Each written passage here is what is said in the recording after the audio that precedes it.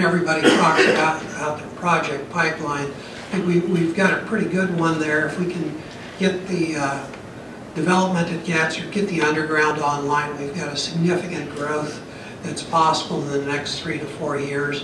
One of the things with those projects as brownfields projects, we view them as fairly low technical risk, in that certainly there's no new mill that needs to be constructed, although we do need to add some operating circuits.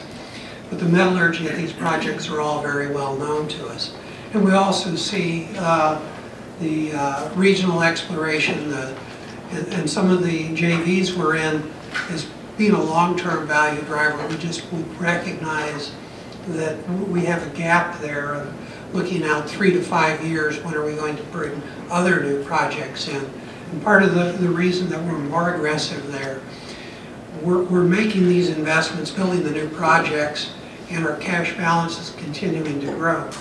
We're up near $400 million. We have the cash to build a third project. We just need to find that and bring it online.